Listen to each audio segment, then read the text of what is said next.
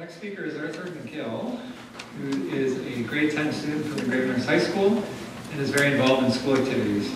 He is a part-time dramatic arts performer in various school plays and musicals, as well as with the school improv team. Arthur has taken on the initiative to lead a new group at the school called Wellness Warriors, encouraging mental health awareness and activities surrounding it. He's very passionate about his school, and here's A.J. McGill to talk about responsibility and leadership roles.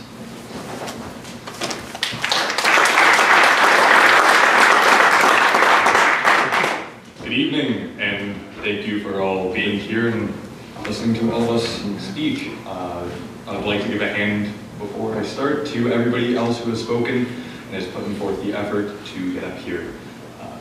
Congratulations to all of you.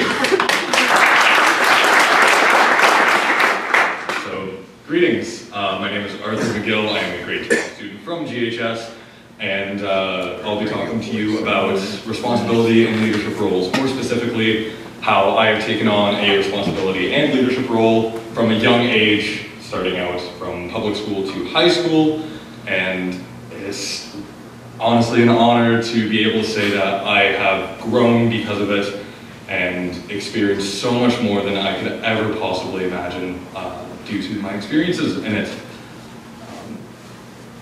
A little bit about me before I go on to the rant is I'm the youngest of too many kids in my family. Because of this, there's a massive age gap between me and any of my other siblings. So I grew up fast. I grew up strong, and that level of maturity and responsibility was always set at a high standard but never expected. So I put it against myself to match it. This created a false sense of maturity and led me to some issues, but mostly all things positive, and helped me more than I can even imagine, and is only starting to click with me now. Through public school, we had student government and various tasks that required a level of responsibility outside of class time. I'd go home, I'd sit down instead of watching TV or going on my phone, I'd go over homework, and then after that, see what needed to be done for tomorrow. I was Minister of Spirit for our Beach Grove student government, and at that point, I actually didn't officially become Prime Minister, but basically did all of the tasks. In high school, I'm taking on so many more projects than I could ever imagine and hope to be stronger due to it. It's just completely improved my life. I am part of improv and helping out with robotics when I can, even though it just started. But I'm also leading the Wellness Warriors, as you heard, and that is a mental health awareness, and we finally got a grant for it, and we're going to execute that as soon as possible, and I'm extremely happy to be able to call myself the lead student in the role. Every single event in my life that has required me to be responsible, mature, and lead has impacted me greatly.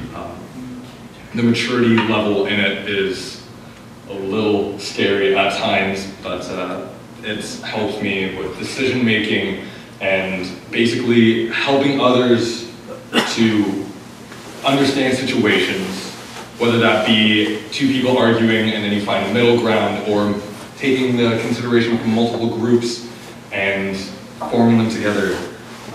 It's impacted others as well. My friends, my family have all noticed that if there's an issue, you tend to choose me first just because I have that voice of reason, and I'm not going to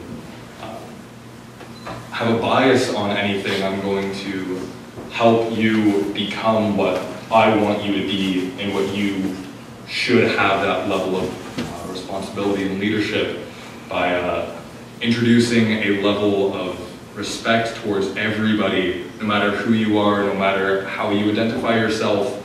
Everybody needs to be treated as a person and with the same levels as anybody else. Nobody is better, nobody is worse. We are all people.